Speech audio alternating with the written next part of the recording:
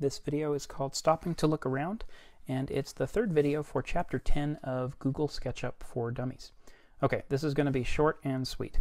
We're here standing inside this space right now, and I want to be kind of looking around right now. So what I'm going to do is grab the camera menu. I'm going to go to the Look Around tool right here.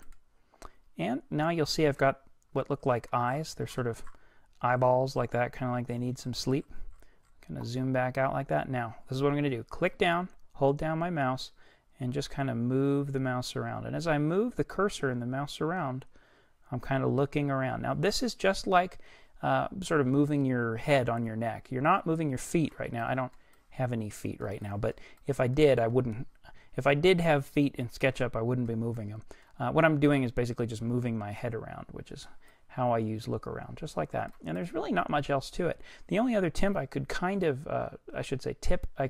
provide in this video is to say that if you right-click, you can switch between the look around tool, the walk tool, zoom, pan, and orbit, things like that. So let's kind of go to the walk tool.